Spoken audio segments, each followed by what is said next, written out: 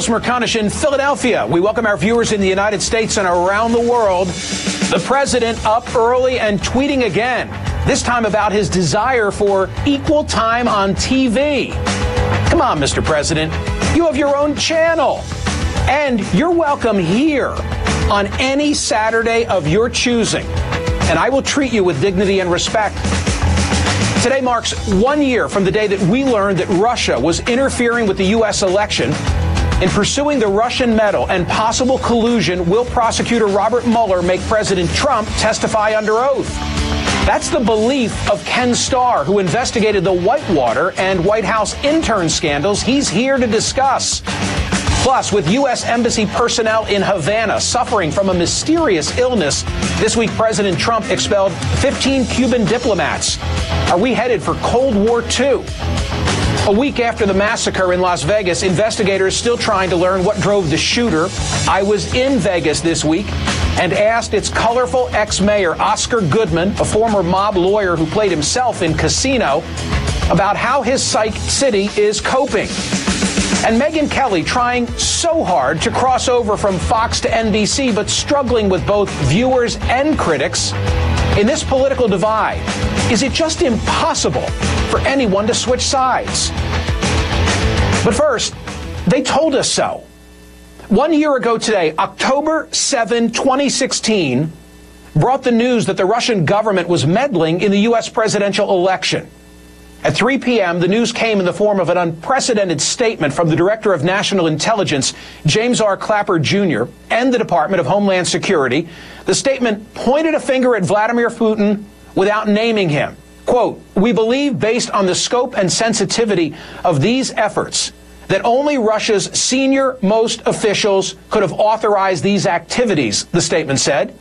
To be sure, the statement received coverage, but as detailed in Michael Isakov's new Yahoo documentary, 64 Hours in October, the Russian meddle was not the blockbuster you might have expected, because it quickly became buried under two other stories that broke immediately thereafter. The Washington Post revelation of the Access Hollywood tape, in which the Republican presidential nominee used crude and offensive language, followed by a WikiLeaks dump of Clinton campaign chair John Podesta's emails. It was a stunning news cycle in a campaign that had many. In retrospect, it seems difficult to believe that the release of the DNC emails immediately after the Post broke the Access Hollywood tape was a coincidence. And both obscured the more serious matter, the effort by a hostile foreign government to determine the outcome of our election. One story involved a verified attack on our national security, but both of the others appealed to our prurient instincts. The Access Hollywood tape had all the elements, sex, lies, videotape, and captured our attention to the detriment of more serious matters. Many Americans spent the entire campaign rubbernecking instead of focus on substance, and many waited till they saw the results of the election to decide whether to be concerned about Russia based entirely on the outcome. But it doesn't matter who won or whether the outcome was altered. That our partisan domestic differences didn't stop at the water's edge was itself proof of the effort's success. It's been a full year. We didn't listen then, and some of us aren't listening now. Joining me now is Ken Starr, former U.S. Solicitor General and federal judge.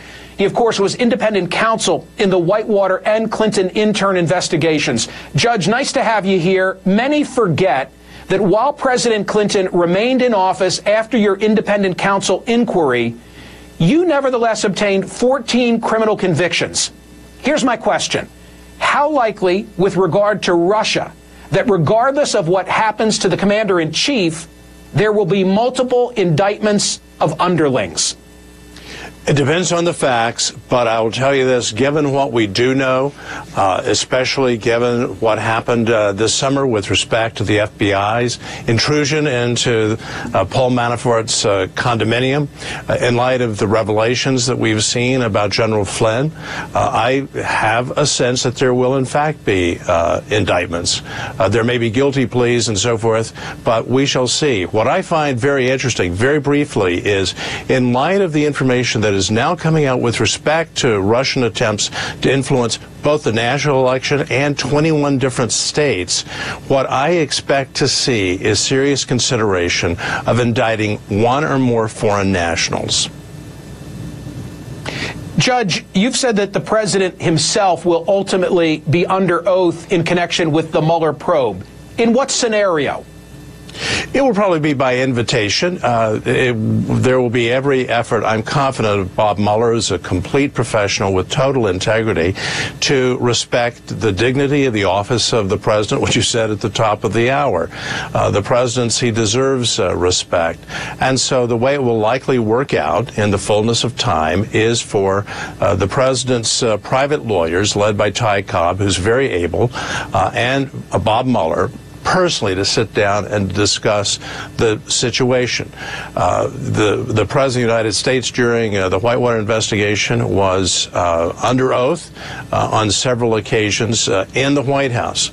There was one occasion, of course, the civil litigation brought by Paula Corbin Jones when he was under oath in a private law office here in Washington, D.C. So it will depend on the negotiations, but I think that is a logical step in Bob Mueller's eventually completing his investigation.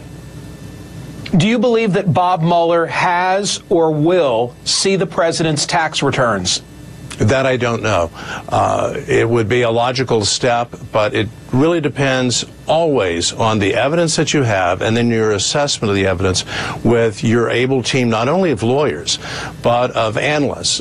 In my experience in Whitewater, we really depended on superb financial analysts from both the FBI and the IRS. These are professional people. They are not motivated by partisan politics. They're simply trying, whatever their politics are, they leave that. I mean, the way it's to work, and I have every confidence that Bob Mueller will see to it, that politics are left at the door. Bob happens to be a Republican, but he is a fact and law person, and I think that's what we're going to get. We're going to get an honest assessment of the facts. A legal hypothetical, but one that you had to deal with. Can a sitting U.S. president be indicted? The Justice Department has an informal policy that the president, the sitting president, cannot. And that is not embodied in any regulation or the like. It is an understanding. There have been policy statements to that effect. My own view is that a president of the United States can be indicted. Everyone is under the law. And I bring this up because this summer we learned from a Freedom of Information Act request that the New York Times initiated that there was a memo written at your request on your watch that looked at the issue and came to the conclusion that you've just offered. Yes, our basic system, going back to Magna Carta, 800 years ago in England, was that every person is subject to the law. Now, that also means the criminal law. Now, what I think our separation of powers system means is that, as I said earlier, the president must be treated with every possible respect. So that can affect scheduling and the like. But the Supreme Court of the United States held in the civil setting in Clinton versus Jones, the Paula Corbin Jones, unanimously that the president of the United States had to respond to lawful process, including a civil lawsuit. That strikes me all the more so if the criminal laws have been violated, which is obviously a big if. In the Clinton case, you made a determination, correct me if I'm wrong, that a congressional impeachment process was more suitable than the indictment scenario that I've just asked you hypothetically. In the current case, and I want to make crystal clear, Judge, there's been no showing that would suggest the potential at this stage of such an indictment, so I'm asking it hypothetically. But in the Russian probe scenario, which would be better suited? A congressional impeachment inquiry like we had with Clinton, or an indictment scenario? Well, I certainly would prefer, and it is a hypothetical, and may it never happen for the sake of the country. We want stability and have our policy disagreements and sort them all out. But I think when it comes to the President of the United States, it is in fact preferable for the matter, depending on the nature of the alleged offense, for the matter to come before the House of Representatives. It's the ultimate political act by the people to determine whether the President is fit to continue to serve in office. And that determination was made in the President Clinton's situation. I should just add very briefly that there was a statute under which I was serving that actually directed us to refer information to the House of Representatives. That statute is no longer in effect, and the Department of Justice regulations under which Bob Mueller was appointed does not contemplate that at all. And a final point, your inquiry began with a land transaction and ended with an intern scandal, underscoring the point that once there's an investigation underway, you really don't know where it's headed. Apply that lesson to this case. Yes, that's a stay tuned, because information comes in, and as long as it arises out, the information that's coming to you arises out of the investigation, then it's appropriate for the special counsel to conduct the investigation.